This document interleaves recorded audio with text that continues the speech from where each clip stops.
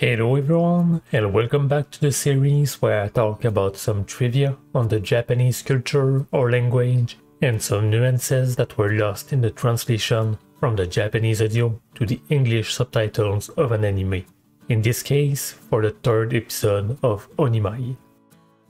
The Japanese title of the episode, Mahiro to Michito no Sogu, was translated into Mahiro's Close Encounter, and could be more literally translated into Mahiro in an encounter with an unknown, but like the translated one is alluding to, it is most likely a reference to the infamous 1977 alien movie from Steven Spielberg, Close Encounters of the Third Kind, and the official Japanese title being Michito no Sogu, exactly like in this episode's title.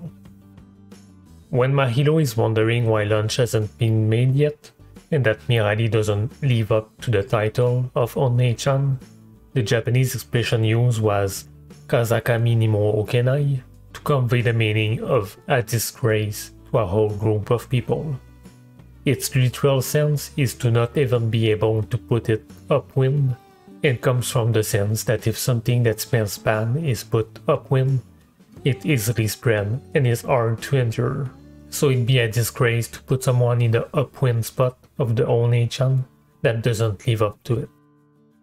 In the scene where Mahiro is thinking about what would happen if Kaede finds out that he's a guy, the pervert translation comes from a term that you can see on a lot of signs in Japan, especially in train stations, chikan, which is usually referring to a molester or the act of groping. A small interesting fact is that it comes from foolish and man, but over time the meaning changed to talk about a man doing indecent things to a woman.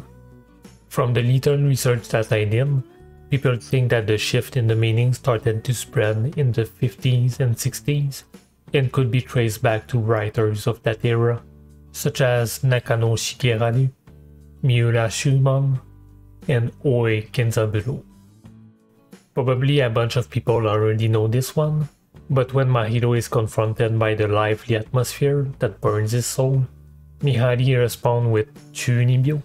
It's hard to put into words, but this is an expression to talk about someone who is overly dramatic, says things that are out of the real world, and that seems like lines from a fantasy novel.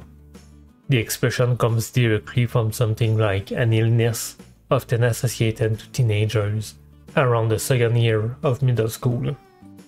Small thing, but Kaede described herself as a JK, which was translated into high schooler. This abbreviation comes from Joshikose, a female high school student.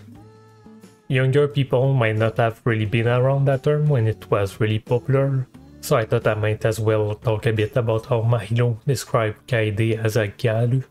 This term comes from the Japanese pronunciation of gal, and in the same way is talking about young girls. But in Japanese culture it became a lot more associated to a certain fashion style and a lifestyle that is very high energy. The next part are very small nuances in the translation for those interested.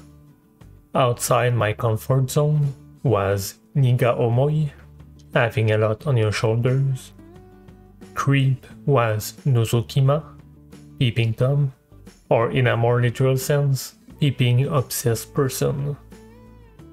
High school change you was koukou debut, high school debut, in the sense of someone reinventing themselves when entering high school.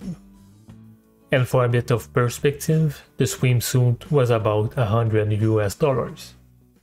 That's all I had for this episode. And you know what to do if you want me to continue the series. And if you like that type of videos, you could go check out one of the other anime that I covered.